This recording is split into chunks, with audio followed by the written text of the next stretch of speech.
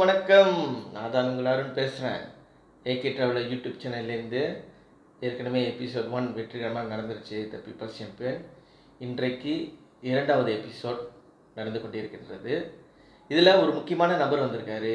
இவர்னால நிறைய பேர் வாழ்க்கையில் முன்னேறிட்டு இருக்காங்க. இவர் வழியை பயன்படுத்தி வாங்க நம்ம அவர்கிட்ட கேட்போம். அவர் எப்படி வாழ்க்கையில் முன்னேறினார், இவர்னால எப்படி மற்றவங்க முன்னேறினாங்கன்னு நம்ம பார்ப்போமா. இன்றைக்கி நம்மளோட மிஸ்டர் பச்சியப்பன் ராமசாமி இருக்கார்.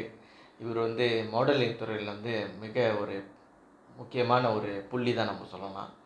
நிறைய விஷயங்கள் அவர் சாதிச்சுக்கிட்டு இருக்காரு. இவர் மூலியமாக mister India Malaysia, mister India Zoho, Mrs India Zoho, miss Indian Malaysia, miss Zoho sorry queen, இத்தனை பேஜனை இவர் நடத்திக்கிட்டு இருக்காரு, இயங்கிக்கிட்டு இருக்காரு. வாங்க அவங்கக்கிட்ட நம்ம கேட்போமே, என்னென்ன எப்படி இவ்வளோ அளவுக்கு அவர் முன்னேறினான்னு நம்ம தெரிஞ்சுக்கலாம். மிஸ்டர் பச்சியப்பன் சொல்லுங்கள். வணக்கம் மிஸ்டர் அருண்குமார். அது என்னை பற்றி அறிமுகப்படுத்த முன்பு உங்களுக்கு ஒரு மிட்ராஸ் மீடியா சார்பாக ஒரு சின்ன ஒரு ரொம்ப ரொம்ப நன்றி, ரொம்ப ரொம்ப நன்றி. சரி, பெரிய மனிதர்கள் பார்க்கும் போகும்போது நிச்சயமாக வெறும் கையோட போகக்கூடாதுன்னு நம்ம புராண காலத்திலே சொல்லியிருக்காங்க. ரொம்ப நன்றி. ரொம்ப ஆரம்பமே ஒரு ரொம்ப சந்தோஷமாக இயங்கிறதுக்கு ரொம்ப நன்றி. சரி, ரொம்ப நன்றி. எனக்கு இவ்வளோ ஒரு அழைப்பு கொடுத்து இந்த நேர்காணலுக்கு என்ன அழைத்ததுக்கு நிச்சயமாக யூடியூப் அதானே என்ன மாதிரி ஒரு கடமை. இப்போ ஏன்னா இந்த நிகழ்ச்சி எதுக்கு நம்ம செய்கிறோன்னா, உங்களை மாதிரி டேலண்டான ஆள் வெளியில் இருக்கீங்க, மக்கள் முன் நம்ம அறிமுகப்படுத்துறது தான். அறிமுகப்படுத்தி இன்னும் வெளியில் எப்படி வாழ்க்கையில் முன்னேறுறது அப்படின்னு அவங்களுக்கு தெரியாதவங்க, ஓ பச்சியப்பன் ராமசாமின்னு ஒருத்தர் இருக்கார், அவரை போய் கண்டுக்குவோம், பார்த்துக்கிட்டு அவர் மூலியமாக நம்ம வாழ்க்கையில் முன்னேறுவோன்னு நிறைய பேர் இருப்பாங்கள்ல. அதுக்கு தான் இந்த நிகழ்ச்சி, த பீப்புள்ஸ் சாம்பியன்னு உங்களுக்கு அங்கீகாரம் கொடுக்குறது. அது மட்டும் கேட்டுக்குங்க எல்லாரும். இவர் மூலியமாக இவர் கீழே வளர்ந்து வந்தவங்க நிறைய பேர் இன்டர்நேஷ்னல் டெலிவிஷன் ஷோ, அப்புறம் படம், அந்த மாதிரிலாம் நடிக்க போயிட்டாங்க. ஸோ அதனால தான் உங்களுக்கு இந்த பட்டமே. சரி, மனதுடன் ஏற்றுக்கொள்கின்றேன். நன்றி அருண்குமார். மிட்ராஸ் மீடியா அது மூலியமாக தான் நீங்கள் இந்த பேஜெல்லாம் நடத்திக்கிட்டு இருக்கீங்க.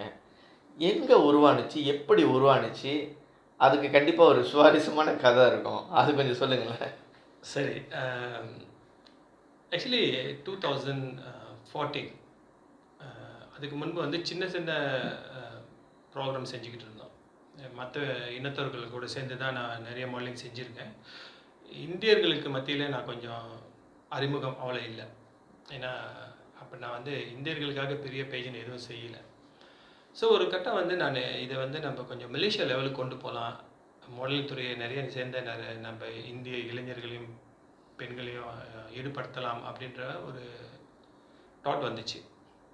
ஸோ இதுக்காக நம்ம அடுத்துல அந்த கம்பெனி பேர் நம்ம செட்டப் பண்ணும்போது மிட்ராஸ் மீடியான்ற கம்பெனிஸ் ஆரம்பித்தோம். இதிலோட ஒரு யூனிக் என்னென்னா, மித்ரா அப்படின்னு சமஸ்கிருதத்தில் ஃப்ரெண்ட்லின்னு அர்த்தம். அந்த கம்பெனிக்கோட பேரே அது மாதிரி தான். அது இன்னொரு விஷயம், அது என்னோட மகளோட பேர். மிட்ரா மீடியா நிச்சயம் உங்களுக்கு தெரிஞ்சிருக்கும். அப்படி தான் அந்த கம்பெனி பேர் ஆரம்பித்தோம். சரி, முதல் பேஜ்லேயே 2014 ஆரம்பிக்கலான்னு நம்ம பேப்பர் செஞ்சுட்டு இருக்கும்போது இன்னொரு விஷயமே எனக்கு தோணுச்சு. இந்த பேஜை நமக்குள்ளேயே நடத்தாமல் நிச்சயமாக ஒரு கவர்மெண்ட் பாடி கூட கால்பரேட் பண்ண எப்படி இருக்கும்னு சேர்ந்து செய்யலாம் அப்படின்றது அந்த பேப்பர் சப்மிட் பண்ணும்போது டூரிசம் ஜோஹோ அண்டு ஜபத்தான் கசியாத்தான் மலேசியா, இந்த 2 பாடி கூடயும் நம்ம இணைஞ்சோம் முதல்ல. ஏன்னா ஒரு பேஜன் செய்யும்போது நிச்சயம் எங்கேயாவது ஒரு இடத்துல ஒரு மெசேஜ் இருக்கணும். அப்போ ஹெல்த் ரொம்ப முக்கியம் இல்லைங்களா. அதனால நம்ம ஜபத்தான் கசியாத்தான் மலேசியா கூட இணைஞ்சோம். அவங்களும் அவங்க எங்களுக்கு சப்போர்ட் பண்ணாங்க. The same time tourism Zoho. ஆனால் அவங்க கேட்ட பல கேள்விகளுக்கு என்னால் பதில் நாங்கள் அந்த பேப்பர் செஞ்சு முடிக்கிறதுக்கே எங்களுக்கு ஒரு வருஷம் ஆயிடுச்சு. அவங்கக்கிட்ட அந்த பெர்மிஷன் கேட்டு அந்த லோகோ பயன்படுத்துறதுக்கு. ஏன்னா அவங்க ப்ரொசீஜர் ஃபாலோ பண்ணாங்க. அப்போ அதுவும் நிச்சயமாக செஞ்சே ஆகணும். அப்புறம் மந்திரி பசா ஆஃபீஸ் அவங்கக்கிட்ட பெர்மிஷன் கேட்கணும் சொல்லி நிறைய விஷயங்கள் நம்ம செஞ்சோம். செஞ்சிட்ட பிறகு தான் அப்போ நம்ம டூரிசம் ஜோஹோலேருந்து எங்களுக்கு ஒரு லெட்டர் வந்துருந்துச்சு, இந்த பேஜை நாங்கள் சப்போர்ட் பண்ணுறோம் அப்படின்னு. ஆனால் அவங்க எனக்கு நேரடியாக கூப்பிட்டு பேசும்பொழுது அவங்க எங்கிட்ட சொன்ன ஒரே விஷயம், ஜோஹோரை நீங்கள் உலகளவிய ரீதியில் ப்ரொமோட் பண்ணுங்க தான். ஏன்னா I'm a ஜோஹரியன், I'm very proud to say that I'm a ஜோஹரியன். So நான் பிறந்த வளர்ந்து படித்த என்னோட மாநிலத்தை உலக அளவு ரீதியில் விளம்பரப்படுத்துறதுக்கு எனக்கு ஒரு வாய்ப்பு கொடுத்த டூரிசம் ஜோஹோவுக்கு நிச்சயமாக ரொம்ப சந்தோஷமாக இருந்துச்சு. சரி, இதை வந்து ஒரு எடுத்துக்கலாம், இந்த சேலஞ்ச் நம்ம எடுத்துக்கலான்னு தான் நான் செஞ்சேன். ஸோ அது இப்போ வரைக்கும் வந்து நிற்கிது. முதல் பேஜன் வந்து 2015 miss Zoho sorry queen mister India Zoho பேஜன் ஆரம்பித்தோம். அதுதான் எங்களோட முதல் அஃபிஷியல் ட்ரேட்மார்க் பேஜ். எப்படி இருந்துச்சு அதோட வரவேற்பு நம்ம தமிழ் மத்தியில்? ஏன்னா எப்படி இருந்தாலும் இந்த மாடலிங் சொல்லும் போது அப்பா அம்மா தாக்கம் நிறையா இருந்திருக்குமே. ஓகே, மிஸ் இந்தியா ஜோஹோ நடத்துறதுக்கு முன்பே நாங்கள் வந்து miss Zoho sorry queen நடத்திட்டோம். So அந்த வரவேற்பு வந்து நிச்சயமாக நல்லா இருந்தது. ஆனால் பல பெற்றோர்கள் வந்து அவங்க எங்ககிட்ட நேரடியாக தொடர்பு கொண்டு பேசினாங்க, என்னை மீட் பண்ணாங்க. இந்த பேஜினால் எப்படி என்ன நடக்கும், என்ன பண்ணுறாங்க, அதெல்லாம் கேட்டு தெரிஞ்சுக்கிட்டாங்க. எனக்கு ரொம்ப பக்கபலமாக இருந்தது வந்து டூரிசம் ஜோஹோவோட லோகோ தான். அப்போ நம்ம ஒரு கவர்மெண்ட் பாடி கூட இணைஞ்சு தான் இந்த பேஜை செய்கிறோன்னு வரும்போது அந்த நம்பிக்கை, நிச்சயமாக இங்கே தப்பு நடக்காது அப்படின்ற மாதிரி பேரண்ட்ஸுக்கும் சரி, குடும்ப உறுப்பினர்களுக்கும், பப்ளிக்கும், இது வந்து எனக்கு நிச்சயமாக டூரிசம் ஜோஹோவுக்கும் நான் நிறைய கடமைப்பட்டிருக்கேன். மித்ராஸ் மீடியா மூலமா நீங்கள் இந்த பேஜெல்லாம் நடத்திக்கிட்டு இருக்கீங்க. ஸோ இந்த பேஜனில் பார்த்தீங்கன்னா வருஷத்துக்கு ஒரு தடவை ஒரு மிஸ்டர் இந்தியா, அப்புறம் mister India Zoho, mister India மலேசியான்னு செஞ்சிட்ருக்கீங்க. இதில் வந்து நிறைய பேர் கலந்துருக்காங்க. அது கலந்ததுக்கு மட்டும் இல்லாமல் இதில் சார்ந்தவர்கள், அதாவது மேக்கப் ஆர்டிஸ்ட், கேமராமேன் சொல்லிட்டு கிட்டத்தட்ட ஒரு 500-600 பேருக்கு நீங்கள் வாய்ப்பை கொடுத்துருக்கீங்க. இவ்வளோ பெரிய வாய்ப்பை மக்களுக்கு நீங்கள் கொடுக்கும் பொழுது கண்டிப்பாக நிறைய சேலஞ்ச் எதிர்பார்த்துருப்பீங்க, ஆமாவா? அதை பற்றி ஒரு 2-3 வார்த்தைகள் சொல்லலாம். சரி, அது 2-3 வார்த்தையில் பேசி முடிக்கிற விஷயம் இல்லை. ஆமாம், ஒரு பேஜின் வந்து ஆரம்பிக்கும் போது முதல் பேஜினுக்கே போகலாம். நம்ம முதல் பேஜின் ஆரம்பிக்கும் போது அந்த 2015 நாங்கள் அடிப்படை கட்டமைப்பை வந்து நாங்கள் சரிப்படுத்தணும். Makeup artist, cameraman, videographer, choreographer, grooming class நடத்துருவீங்க, gate box சொல்லிக் கொடுக்குறவங்க, ரெம்பாக்ஸ் சொல்லிக் கொடுக்குறீங்க. இப்படி ஒரு குரூப்பை நாங்கள் முதல்ல செட்டப் பண்ணோம். அதுக்கு முன்பே வந்து க்ரூ மெம்பர்ஸ், எங்களுக்காக வேலை செய்கிற க்ரூ மெம்பர்ஸ். ஆனால் நிச்சயமாக நான் சொல்கிறேன், க்ரூ மெம்பர்ஸ் வந்து அவங்க இல்லைன்னா இன்றைக்கி என்னால் இவ்வளோ பெரிய விஷயம் நடத்தியிருக்க முடியாதுன்னு நினைக்கிறேன். அவங்களாம் வாலண்டியர்ஸ் தான், இன்று வரைக்கும் வாலண்டியர்ஸாக தான் இருக்காங்க. ஸோ அப்போ அவங்களோட உறுதுணை எனக்கு கட்டாயம் தேவைப்பட்டுச்சு. ஸோ இந்த அடிப்படை கட்டமைப்பு சேர்ந்த பிறகு தான் வந்து நாங்கள் முதல் பேஜனோட ஃபார்மை நம்ம டிஸ்ட்ரிபியூட் பண்ணணும். முதல் பேஜன் நடக்கும்போது வந்து நிறைய பெண்கள், முதல் பேஜன் வந்து மிஸ் ஜோ சாரி குயின் தான், நிறைய பேர் கலந்துக்கிட்டாங்க. கலந்துக்கிட்டு நிறைய பேர் வந்து டிசிப்ளின் ப்ராப்ளம்னால வெளியானவங்க இருக்காங்க. பேஜனை அடுத்த 6 மாதம் கண்டினியூ பண்ண முடியாதுன்னு சொல்லிட்டு வெளியானவங்க இருந்தாங்க. அந்த முதல் பேஜன் நிச்சயமாக எனக்கு கொஞ்சம் சிரமமாக தான் இருந்தது. சரி, அழகாக நடத்தி முடிஞ்சோம். ஃபைனல் முடிஞ்சது, வின்னர்ஸ் தேர்வு எல்லாம் முடிச்சிட்ட பிறகு மிஸ்டர் இந்தியா ஜோஹோ அடுத்த பேஜின்னு நடத்தணும். அதே வருஷத்தில் நடத்தணும். ஸோ மிஸ்டர் இந்தியா ஜோஹோ நடக்கும்போது ஏற்கனவே சில நாங்கள் க்ராஸ் பண்ணின அந்த தவறுகள்லாம் இருக்குது இல்லைங்களா, அதை நாங்கள் சரிப்படுத்திட்டோம். எங்களுக்கு தெரிஞ்சிருச்சு, முக்கியமாக எனக்கு தெரிஞ்சிருச்சு எதை செய்யக்கூடாதுன்ற விஷயத்த எனக்கு தெரிஞ்சிருச்சு. அதனால் 2வது பேஜில் வந்து எனக்கு கொஞ்சம் ஸ்மூத்தாக தான் இருந்தது. நிறைய ஒரு சப்போர்ட் இருந்துச்சு. நாங்கள் எதிர்பார்க்கல, அந்த ஹால் வந்து அப்படி ஃபுல்லாகிட்டு திரும்பி நிறைய பேர். ஆமாம், முதல் பேஜன் வந்து எங்களுக்கு நிறைய ஒரு சப்போர்ட் வந்துச்சு. அதனால் அது வந்து சக்ஸஸ் தான். நிறைய ஒரு சக்ஸஸோடு அந்த பேஜை நாங்கள் நடத்தினோம். நிச்சயமாக அதில் கலந்துக்கிட்ட மாடல்ஸுக்கு வந்து நேரத்தில் நன்றி தெரிவிச்சுக்கிறேன். ரொம்ப ஒரு அழகான ஒரு வாய்ப்பு, எங்களுக்கு அது ஒரு அழகான ஒரு எக்ஸ்பீரியன்ஸ். இதை வந்து நாங்கள் இந்த பேப்பருக்கு நாங்கள் வந்து டூரிசம் ஜோஹோவுக்கு சப்மிட் பண்ணும்போது ரொம்ப சந்தோஷப்பட்டாங்க. அவங்க எங்ககிட்ட முதல்ல கேட்ட கேள்விகள்லாம் என்னென்னா, இந்த பேஜ் ஏன் நடத்துகிறீங்கன்னு தான். எனக்கு முதல்ல தெரியல அவங்க ஏன் அந்த பொங்காரா வந்து இப்படி ஒரு கேள்வி என்கிட்ட கேட்டார் அப்படின்னு. ஆனால் நான் உண்மையை சொன்னேன்.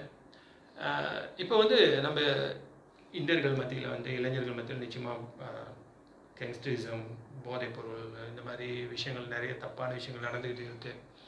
ஸோ எனக்கு அவங்கள வந்து ஒரு சர்க்கிள்குள்ளே கொண்டு வரணும். இந்த மாதிரி விஷயங்கள், தப்பான விஷயங்கள் செய்யாமல் இருக்கிறதுக்காக அவங்கள வச்சு நம்ம கிளாஸ் எடுக்க முடியாது.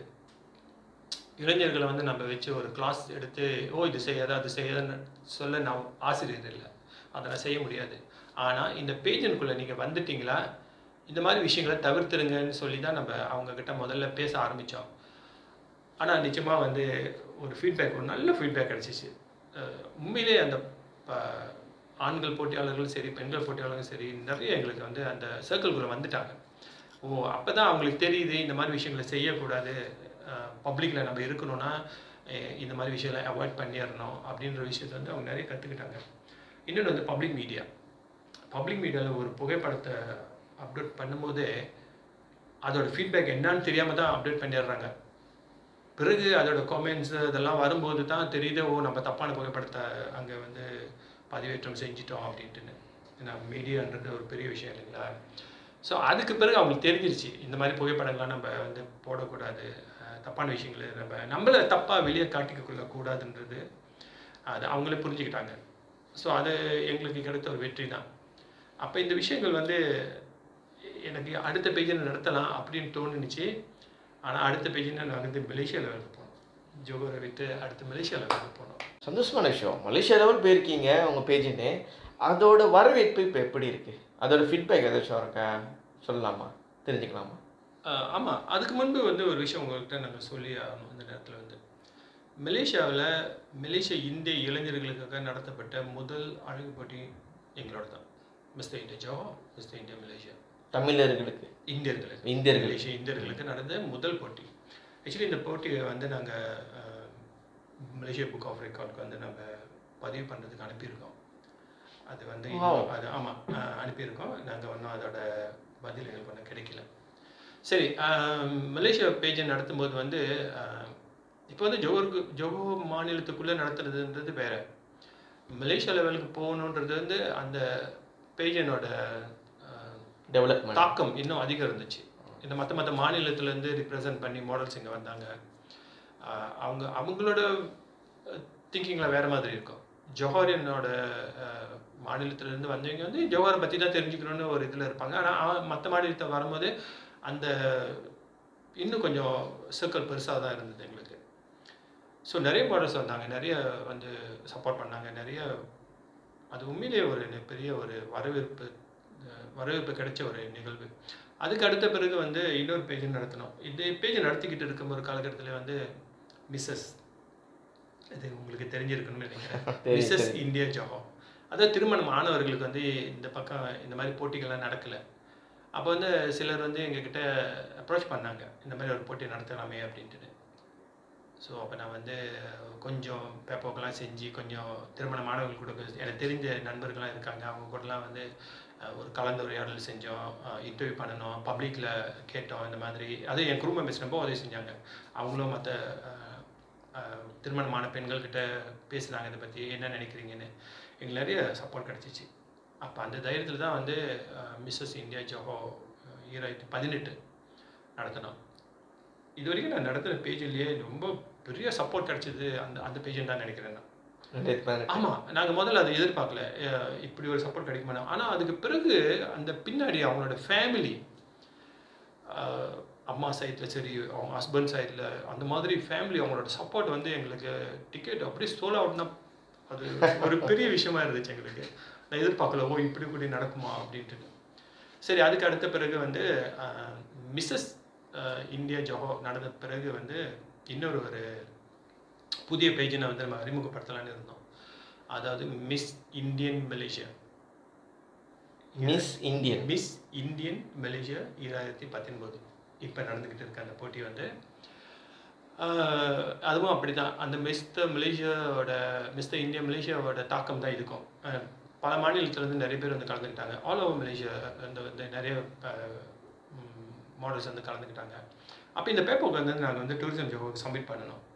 இந்த 2 போட்டியோட என்னோட தாக்கம் எதுன்னு சொல்லி நாங்கள் டூரிசம்க்கு பேசினோம். அப்போ பங்காரங்கிட்ட கூப்பிட்டு பேசினாங்க. அவங்ககிட்ட நம்ம எக்ஸ்பிளைன் பண்ணணும், இது மாதிரி நடந்திருக்கு, இப்போ நம்ம மலேசியா லெவலில் செய்கிறோம் அப்படின்னு. அவங்க ரொம்ப சப்போர்ட் பண்ணாங்க. ஸோ அது வந்து எங்களுக்கு ஒரு பெரிய வெற்றி தான். இதோட ஃபைனல் வந்து எதிர்வரும் செப்டம்பர் 14ஆம் தேதி இம்பியானா ஹோட்டல் செனாயில் நடக்குது. நிச்சயம் நீங்களும் வந்து கலந்துக்கணும் இதில். கண்டிப்பாக நாங்கள் வராமல் பப்ளிக் நீங்களும் கலந்துக்கோங்க, வந்து பாருங்கள். ரொம்ப ஒரு நம்ம ஜோஹரில் இருந்துட்டு ஒரு மலேசியா லெவல் பேஜெண்ட் செய்கிறது இதான் முதல் முறை. இது வரைக்கும் யாரும் அப்படி ஒரு பேஜெண்ட் செஞ்சதில்லை. கண்டிப்பாக இவ்வளோ தூரம் இவ்வளோ விஷயம் இருக்கா பாருங்கள். மக்களே மாடலிங்னு சொன்னாங்க, நம்ம சொல்லிடுறோம். ஆனால் அதை வந்து முறைப்படியாக நடத்துறதுக்கு சரியான ஆளே நம்ம மிஸ்டர் பச்சையப்பன் ராமசாமி தான். சரிங்க சார், உங்களோட கதையை கேட்குறதுக்கு எனக்கு ரொம்ப இன்ட்ரெஸ்டிங்காக இருக்குது. இன்னொரு கேள்வி உங்ககிட்ட கேட்கணும்னு தோணுச்சு. இவ்வளோ பெரிய பேஜஸ் ஷோ நடத்துகிறீங்க, நம்ம சொல்லியிருந்த மாதிரி ஒரு 500 பேர் இதில் வாய்ப்பு அடைஞ்சிருக்காங்க. அவங்களால சில பேர் பெரிய லெவலுக்கும் போயிருக்காங்க. இவங்க முன்னேறதுக்கு நீங்கள் பட்ட கஷ்டங்கள், அதாவது நீங்கள் பட்ட கஷ்டங்களும் இருக்கட்டும், நீங்கள் பண்ண சேலஞ்ச் இருக்கும்ல கண்டிப்பாக, அதை பற்றி எங்களுக்கு கொஞ்சம் சொல்லுங்கள். ஓகே, பர்சனலாக கஷ்டங்கள்ன்றது வந்து நான் குடும்பத்தை விட்டு கொஞ்சம் தள்ளி இருந்திருக்கேன்னு நினைக்கிறேன். என்னால் பல நேரங்கள் வந்து குடும்பத்து கூட டைம் ஸ்பெண்ட் பண்ண முடியல. ஏன்னா உங்களுக்கு தெரியும், இந்த மாதிரி விஷயத்தில் இருக்கும்போது லாங் ஹவர் மீட் பண்ணணும், அவங்கள பார்த்துக்கணும், இது அந்த மாதிரி விஷயங்கள் நிறைய இருந்தது. ஆனால் நேரத்தில் நிச்சயமாக என் நன்றி வந்து மனைவி ராஜம் அவங்க பேர், அவங்களுக்கு நான் சொல்லி ஆகணும். அவங்க வந்து ரொம்ப சரியான நபர். இப்போ கூட நான் இங்கே வந்திருக்கேன், இந்த உடைகள்லாம் அவங்க தான் எனக்கு அயன் பண்ணி செலெக்ஷன்லாம் பண்ணி அவங்க தான் கொடுத்தாங்க. சூப்பராக இருக்கீங்க, நன்றி. அந்த அந்த காம்ப்ளிமெண்ட்ரி அவங்களுக்கு தான் போய் சேரணும். ஸோ அந்த மாதிரி நான் வந்து சாப்பாடு விஷயத்தில் வந்து கொஞ்சம் ரொம்ப சரியாக இருக்கணும்னு நினைப்பேன். திருமணம் ஆகி இன்றைக்கி வரைக்கும் நான் வந்து நிச்சயமாக வீட்டில் தான் சாப்பிடணும். அது மாதிரி நான் யாரு கூட வெளியே மீட்டிங் போனால் கூட நான் அந்த வெளியே சாப்பிட்றது தவிர்த்துருவேன். ஏன்னா கட்டாயம் வெளியில் போய் சாப்பிட்ணுன்ற ஒரு மைண்ட் செட் எனக்கு. ஸோ அது அவங்களுக்கு தெரியும். ஸோ அந்த மாதிரி விஷயங்கள்லாம் அவங்க பார்த்து தான் செய்வாங்க. ஆனால் அவங்களுக்கு நான் நிறைய விஷயம் செய்ய முடியாமல் போயிடுச்சின்னு நினைக்கிறேன். சரி, அதை சரிப்படுத்திக்கிட்டேன், இப்போதைக்கு சரிப்படுத்திட்டேன்னு நினைக்கிறேன். அப்புறம் வந்து நான் பார்த்துக்கிற விஷயம் வந்து இன்னொன்று வந்து முக்கியமாக நம்மளோட ஸ்பான்சர்ஸ். அவங்க தான் வந்து இந்த பேஜனுக்கு வந்து ஒரு முதுகெலும்பு. நிச்சயமாக ஒரு ஈவெண்ட் நடத்துறது, ஒரு பியூட்டி பேஜ் நடத்துறதா இருந்தால் ஃபைனான்ஷியலி ஸ்பான்சர்ஸ் நிச்சயம் நமக்கு தேவை. அப்போ அவங்கள வந்து எந்த இடத்துல நம்ம கொண்டு வைக்கணும், அவங்கள எவ்வளோ நம்ம ப்ரொமோட் பண்ணணும், இந்த மாதிரி விஷயங்கள் வந்து பார்த்து செய்யணும். அது ரொம்ப முக்கியமான விஷயம். இது வந்து இல்லைன்னா அந்த ஸ்பான்சருக்கு வந்து நம்மளால் அவங்க அடுத்து பயணிக்க முடியாது. அதனால் ஸ்பான்சரை பார்த்து செஞ்சுக்கிறன்னு ரொம்ப சரியாக செய்யணுன்றது வந்து என்னோட நிலைப்பாடு. அதை நான் செஞ்சுக்கிட்டு இருக்கேன்னு நினைக்கிறேன் இன்று வரையில். நீங்கள் கொடுத்த பதிலுக்கு எனக்கு ஒரு கேள்வி கேட்கணும்னு தோணுச்சு. என்னன்னா, வாழ்க்கையில் ஒரு ரிவைண்ட் பட்டன் இருந்தால் என்ன செஞ்சுருப்பீங்க? ஓகே, நான் பல நேரத்தில் வந்து யோசித்து பார்த்துருக்கேன், இது மாதிரி ஒரு டைம் மிஷின் நம்ம லைஃப்பில் கிடைக்காதா அப்படின்ட்டு. நான் வந்து பிறந்து வளர்ந்தது எல்லாமே தோட்டப்புறம் தான். ஸ்கூலை பக்கத்தில் இருக்கிற ஒரு லிண்டன் தோட்டம். ஒரு காலத்தில் ரொம்ப அழகான ஒரு தோட்டம் அது. ஆனால் இப்போ வந்து அங்கே யூனிவர்சிட்டி யூடிஎம் இருக்குது. ஸோ அந்த தோட்டத்தில் தான் நான் வளர்ந்ததெல்லாம். ஒரு அழகான வாழ்க்கை. வெளி உலகம் இவ்வளோ ஒரு ஸ்ட்ரெஸ்ஸாக இருக்கும்னு எனக்கு தெரியாத ஒரு உலகம். என்னோடய பள்ளி வாழ்க்கையெல்லாம் அந்த இடத்துல தான் எனக்கு நடந்தது. ஸோ அந்த வாழ்க்கைக்கு திருப்பி போகணுன்னு ஆசை தான். அது திருப்பி கிடைக்காதுன்னு தெரியும். இருந்தாலும் பல நேரத்தில் வந்து நான் யோசிச்சு பார்த்துருக்கேன், அந்த இடம் எனக்கு வேணும் அப்படின்னு. இன்னொன்று வந்து நான் ஒரு பெரிய குடும்பத்திலேருந்து பிறந்து வளர்ந்தேன். நான் 8 உடன்பிறப்புகள், அம்மா அப்பா பாட்டின்னு ஒரு பெரிய குடும்பத்துலேருந்து வந்திருக்கேன். அந்த உறவுகள்லாம் இப்போ எங்கள் கூட இல்லை. இந்த நேரத்தில் வந்து நான் தனியாக தான் இருக்கேன். அந்த அப்படி ஒரு காலகட்டமாக அப்படி ஒரு டைம் மிஷின் கிடச்சிச்சின்னா நிச்சயமாக என்னோடய பழைய வாழ்க்கைக்கு போய் என்னோடய உறவுகளை என் கூட இந்த இடத்துக்கு கொண்டு வரணும்னு நான் நினைக்கிறேன். என்னோடய வெற்றியை கூடி பாராட்டுறதுக்கோ இல்லை தோல் தட்டி விடுறதுக்கோ கூடிய என்னோடய உடன்பிறப்புகள் யாரும் பக்கத்தில் இல்லை. அது வந்து எனக்கு உண்மையிலே ஒரு கஷ்டமான ஒரு விஷயந்தான். அப்படி ஒரு time machine கிடச்சிச்சின்னா I go back to my childhood and bring back that happiness in my life. நீங்கள் இவ்வளோ சக்ஸஸ்ஃபுல்லாக வளர்ந்துருக்கீங்க. உங்களுக்கு கண்டிப்பாக ரோல் மாடல்னு யாராச்சும் இருப்பாங்க. அதை பற்றி எங்ககிட்ட கொஞ்சம் பகிர்ந்துக்குங்களேன். நிச்சயமாக வந்து அவங்கள நாங்கள் குறிப்பிட்டே ஆகணும். டாக்டர் மார்த்தா திலா இவங்க வந்து இந்தோனேஷியா மஸ்திகா ராத்து அந்த நிறுவனத்தோட முன்னாள் தலைவி அவங்க. நான் என்னோட இப்போ மேற்கல்வியை படிக்கும்போது நான் அவங்களோட பள்ளியில் தான் படித்தேன். நான் அப்போ தான் எனக்கு அவங்க அறிமுகமானாங்க. இந்த மாடல் துறையாக எனக்கு அறிமுகப்படுத்தினதே அவங்க தான்.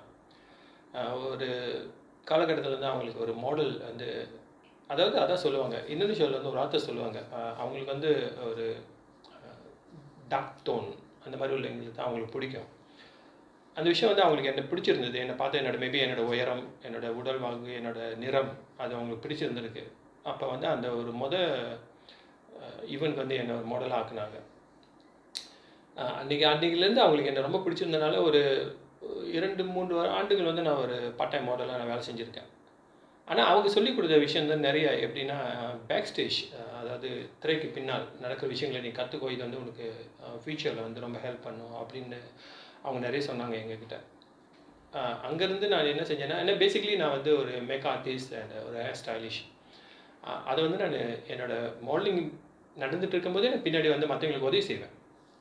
அந்த விஷயம் வந்து எனக்கு இந்த இடத்துக்கு கொண்டு வந்திருக்குன்னு நினைக்கிறேன்.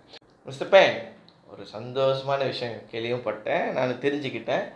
உங்களுக்கு இன்டர்நேஷ்னல் பீஸ் அவார்ட் அது 2018க்காக கிடச்சிருக்கு. அதை பற்றி கொஞ்சம் சொல்லுங்களேன். கஷ்டத்துலேயும் ஒரு சந்தோஷமான விஷயம். சரி, சந்தோஷமான விஷயந்தான். ஆனால் அதுக்கு முன்பு எனக்கு வந்து 2017 வந்து டூரிசம் ஜோஹோ வந்து ரெக்கக்னைசேஷன் அவார்டு எனக்கு கொடுத்துட்டாங்க.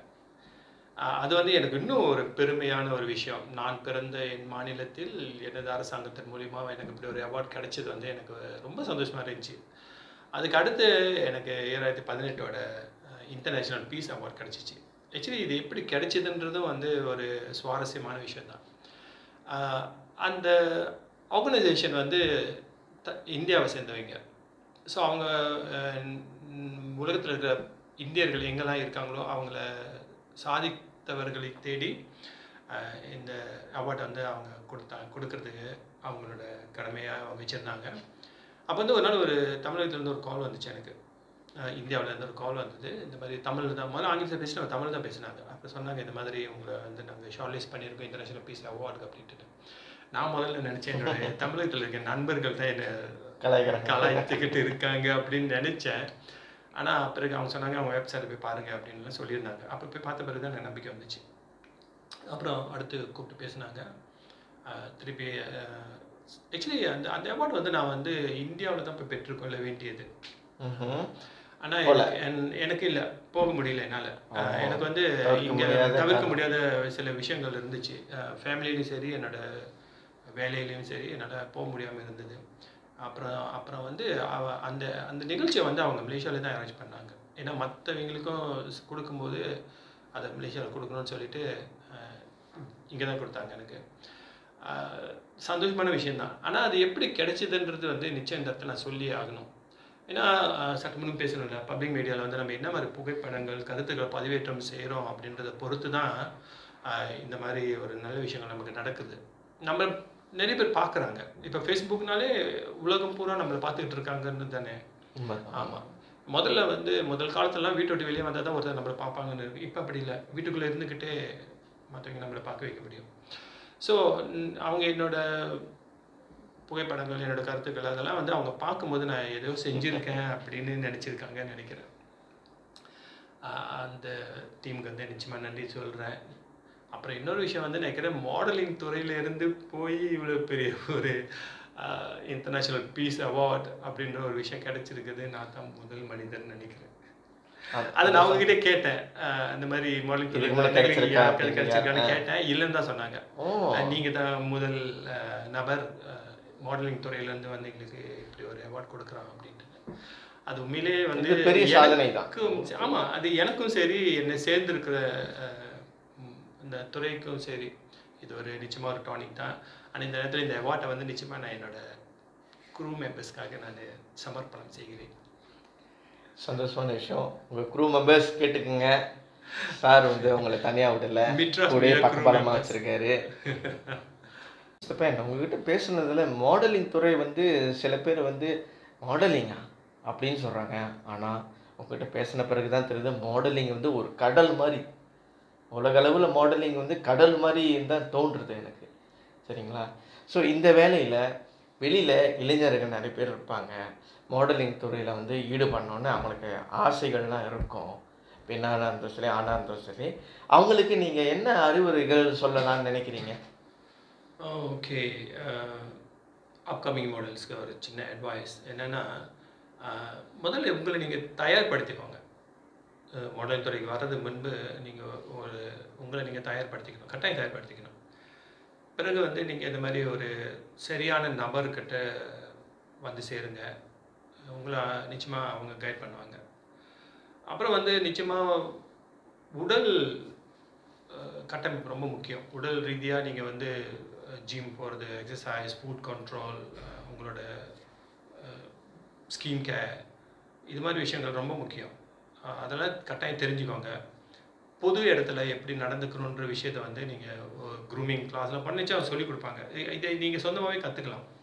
தெரிஞ்சுக்கணும். முதல்ல தெரிஞ்சுக்கிட்ட பிறகு இந்த மாதிரி மாடலிங்க்கு வந்தீங்களா, அது நிச்சயமாக உங்களுக்கு ஒரு பயனாக இருக்கும். போட்டின்னு ஒரு பேஜனில் வந்து கலந்துக்கணும் அப்படின்ற ஒரு மைண்ட் செட் உங்களுக்கு இருந்துச்சுன்னா, நிச்சயமாக வந்து அது உங்களை நீங்கள் தயார் நிலைக்கு கொண்டு வரணும். எப்படி ஒரு கேள்விக்கு பதில் சொல்கிறது, ஏன்னா மாடலிங் வேறு, பேஜன் வேறு. மாடலிங்ன்றது வந்து அது அவங்க சொல்லிக் கொடுப்பாங்க, அது அவங்க செய்வாங்க, அது வேறு. ஆனால் பேஜன்னு வரும்போது வந்து உங்களோட திறமையோ, உங்களோட என்ன சொல்லுவாங்க, ஆமாம், ஆர்வம், அதை நீங்கள் வெளிக்கொண்டு தெரியணும். நல்லா பேச தெரியணும். முக்கியமாக நல்லா பேச தெரியணும். அந்த மாதிரி எல்லாம் சிலைங்க வந்து சிலர்கிட்ட சொல்கிறாங்க, எனக்கு பார்த்துருக்கேன். சார் எனக்கு கூட்டாளியே இல்லை சார், எனக்கு ஃப்ரெண்டே இல்லை சார், நான் யார்கிட்டையும் போய் பேச மாட்டேன் சார் அப்படின்னா உங்களுக்கு இந்த லைன் சம்மந்தம் இல்லாத ஒரு லைன் இல்லைங்களா? சும்மா ஒரு ரூமுக்குள்ளே உட்காந்து ஒரு ஃபோன்லேயே எல்லாத்துக்கிட்டையும் கனெக்ட் பண்ணிக்கிட்டு இருக்கிறதுன்றது வந்து இல்லை. முகம் பார்த்து பேச கற்றுக்கணும். அந்த அந்த எப்படி பேசணும், மொழி, எந்த மொழியில் பேசினாலும், ஆங்கிலம், மலாய், தமிழ், எந்த மொழியில் பேசினாலும் அந்த கான்ஃபிடென்ட் லெவல் இருக்கணும். ஆமாம், ரொம்ப சரியாக சொன்னீங்க. கான்ஃபிடென்ட் லெவல் ரொம்ப கரெக்டாக இருக்கணும். அப்புறம் வந்து நிச்சயமாக இந்த பொது விஷயங்களை வந்து நிறைய தெரிஞ்சு வச்சுருக்கணும். நிறைய படிக்கணும். இப்போ நிறைய பேர் படிக்கிறாங்களான்னு தெரிய மாட்டேங்குது. ஆமாம், படிக்கணும், நிறைய படிக்கணும், நிறைய பேர் பேசிக்கிட்டே இருக்கணும். ஸோ அப்போ தான் வந்து உங்களுக்கு அந்த நாலேஜ் கிடைக்கும். முக்கியமாக ஒரு பேஜனுக்குள்ளே இருக்கும்போது டிசிப்ளின் ரொம்ப முக்கியம். டிசிப்ளின்றது வந்து ஒரு அழுத்தமான ஒரு முக்கியம். ஆமாம், டிசிப்ளின். அந்த டிசிப்ளினோட வாங்க. டைம் மேனேஜ்மெண்ட் கரெக்டாக வச்சுக்கோங்க. ஏன்னா நாங்கள் ஒரு பேஜன் செய்யும்போது 50,000 வெள்ளி 60,000 வெள்ளி செலவு பண்ணி ஒரு பேஜ் நடத்துகிறோம். 6 மாதம் உங்களுக்கு எல்லா விஷயங்களையும் சொல்லிக் கொடுக்குற போது, இன்றைக்கி வந்து சார் என்னால் ஃபோட்டோஷூட் வர முடியாது சார் என்னால் ட்ரைனிங் வர முடியாது சார், அந்த மாதிரி விஷயங்கள் சொல்லும்போது எங்களுக்கே உங்கள் மேலே வந்து ஒரு நம்பிக்கை இல்லாமல் இருக்கும். ஆமாம், அந்த கான்ஃபிடென்ட் இல்லாத போது நீங்கள் எப்படி வந்து மற்ற கம்பெனி கூட உங்களால் வேலை செய்ய முடியுன்றது தான் உண்மைதான். ஸோ அதனால் வந்து அந்த கான்ஃபிடென்ட், உங்களோட டிசிப்ளின் இதெல்லாம் வந்து சரியாக இருந்துச்சுன்னா வாங்க, உங்களை வெல்கம் பண்ண நான் காத்திருக்கோம். நல்லா சொன்னீங்க. நீங்கள் சொன்ன கருத்துக்கள்லாம் ரொம்ப முக்கியமான கருத்து. அதை நம்ம வெளியில் பார்த்துக்கிட்டு இருக்க இளைஞர்கள்லாம் அதை பயன்படுத்தினாங்கன்னா வாழ்க்கையில் அவங்களும் முன்னுக்கு வருவாங்க. சரிங்க, இந்த வேலையில் நம்ம ஒரு இறுதி கட்டத்துக்கு வந்துட்டோம். இந்த வேலையில் நீங்கள் யார் யாருக்கு நன்றி சொல்ல கடமைப்பட்டிருக்கீங்க? நிச்சயமாக ஏகே ட்ராவலர் யூடியூப் சேனல் அவங்களுக்கு வந்து நிச்சயமாக நன்றி சொல்லணும். ஏன்னா அவங்க தான் வந்து எனக்கு ஒரு அதிர்ச்சியான தகவல் கொடுத்து உங்களுக்கு ஒரு இன்டர்வியூ கொடுக்க போகிறோம் அப்படின்னு சொல்லியிருந்தாங்க. அவங்களுக்கு நிச்சயமாக நன்றி. அப்புறம் வந்து முக்கியமாக என்னை அழகாக மேக்கோவர் பண்ணி, அழகாக இருக்குண்ணா, சரி, அழகாக ஒரு மேக்கோவர் பண்ணி எனக்கு இந்த இடத்துல இருந்து உட்கார வைக்கிறதுக்கு உதவி செஞ்சேன் நம்ம டிவிஷா பிரைடல். அவங்க தான் நம்ம பேஜனோட ஆஃபிஷியல் மேக்கப் ஆர்டிஸ்ட். அவங்க டிவிஷா பிரைடல் மேடம் ஜெயா, அவங்களுக்கு அவங்களோட டீமுக்கு ரொம்ப நன்றி. பிறகு வந்து நிச்சயமாக என்னோட க்ரூ மெம்பர்ஸ், அவங்கள மறக்கவே முடியாது. நிறைய பேர் இருக்காங்க. அந்த crew members, மிட்ராஸ் media crew members எல்லாத்துக்குமே இந்த நேரத்தில் நான் என்னோட நன்றியை தெரிவித்துக் கொள்கிறேன்.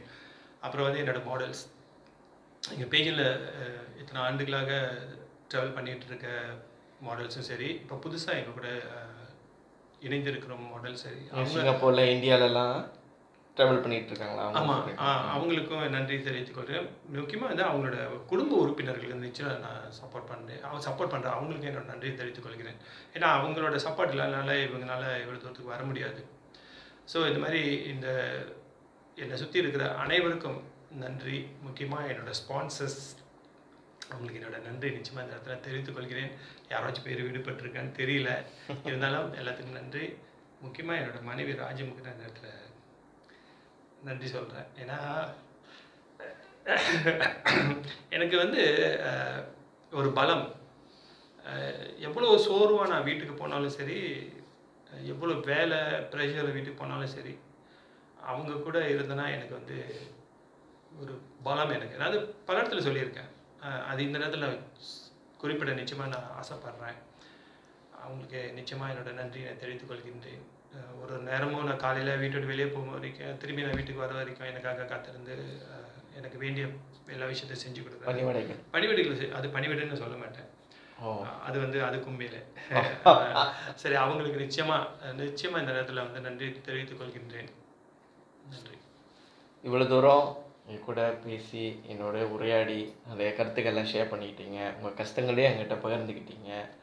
ரொம்ப சந்தோஷமாக இருக்குது. இந்த வேலையில் இந்த நிகழ்ச்சி வந்ததுக்கு உங்களுக்கு ரொம்ப நன்றி. அது மட்டும் இல்லாமல் இந்த இடத்த நம்மளுக்கு நேர்முக இன்டர்வியூ கொடுக்க போர்ட்ஃபோலியோ புத்தி வக்தலுக்கு அவங்களுக்கும் நன்றி. அப்புறம் எங்களை அழகாக காட்டிய தேர்ட் ஐ விஷன் கேமரா யூனிட் எடிட்டர் அவங்களுக்கும் ரொம்ப நன்றி.